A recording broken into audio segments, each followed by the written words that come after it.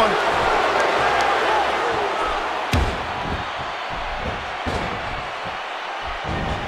A sick neck breaker.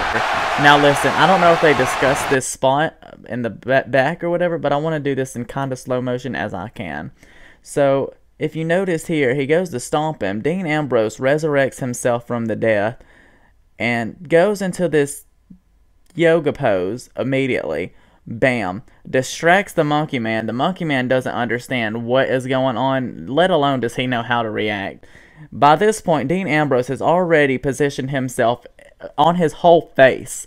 He is on his whole entire face with his whole body. The Monster Man doesn't even understand. The Monster Monkey Man does not understand what is going on right now. So, with this opportunity, Dean Ambrose lifts his whole body up with one hand. With one hand. And seizes the opportunity to take him down with a neck breaker. Look, that's the best reversal I've seen ever. And if you disagree with me, please tag me in a video of a better reversal than that.